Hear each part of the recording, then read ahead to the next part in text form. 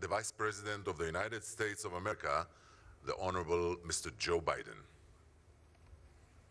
When he told 10,000 Israelis to leave their homes in Gaza in order, from his perspective, to strengthen Israel.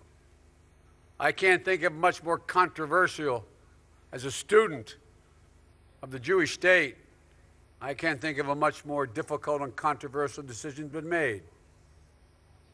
But he believed it, and he did it.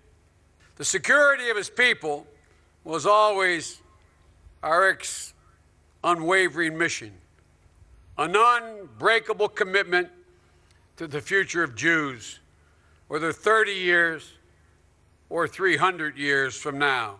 But there were times when he acted, and those actions earned him controversy and even condemnation. And in certain instances, American leaders, American presidents had profound differences with him. And they were never shy about stating them, nor was he ever shy about stating his position. As I said, from my observation, he was a complex man, but to understand him better, I think it's important. History will judge. He also lived in complex times in a very complex neighborhood.